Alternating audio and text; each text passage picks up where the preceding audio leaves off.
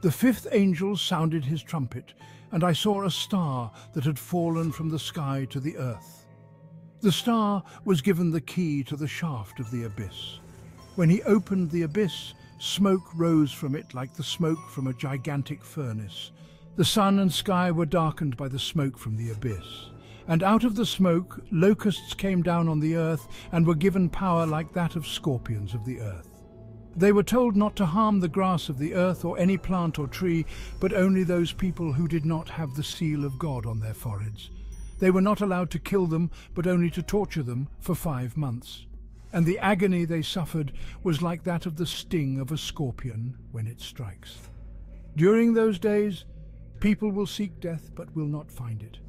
They will long to die, but death will elude them. Revelation 9, verse 1 through 6. This is the scariest part of the prophecy. The abyss of hell and death is opened up to those who are left behind. The stench of sulfur and decay billowed out, choking the air. From the abyss, a sound like the beating of monstrous wings. A cloud of darkness, swirling and shifting, began to rise. Within the cloud, eyes glinted, red and malevolent.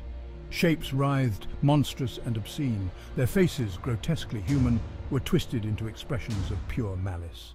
Men and women thrashed in the grip of unbearable pain, their screams echoing through the twilight. The scariest thing is there is nowhere to hide. In the past, suicide has been an option for those who choose to bail out from this existence. But this time, suicide will not be an option. They may attempt suicide, but death will escape them for 5 months.